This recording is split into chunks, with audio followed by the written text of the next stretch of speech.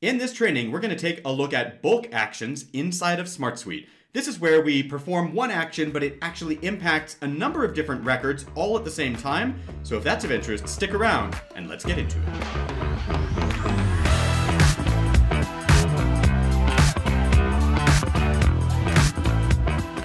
All right, jumping into any solution here inside of SmartSuite, let's go ahead and demonstrate some bulk actions that we want to take the same action but impact multiple records with that information that we're keying in.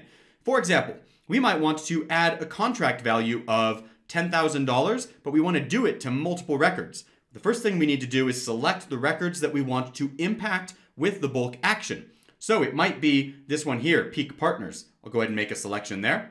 It might also be the co-branding partnership, select that, and strategic partnership.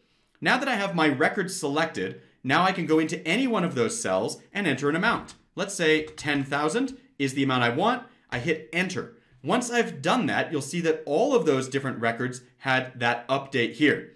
You'll also notice that when I have selected multiple records, down here at the bottom, I get this little pop-up from SmartSuite that says, hey, you've got 3 records selected, and whatever we're doing here, it's going to impact all of those records, so be warned. I can also print, export, and delete records in bulk. I don't want to do that here. Let's instead do another demo here. Same idea where I'm going to update an expected close date. Maybe this time I'm selecting these 3 records and we're adjusting this expected close date. Instead of September 29th, we're going to move it to November 1st.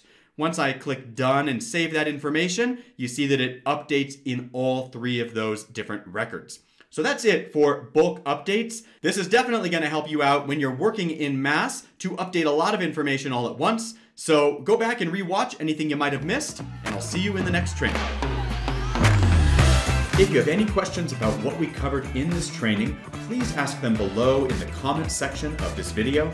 And until then, we'll see you in the next training.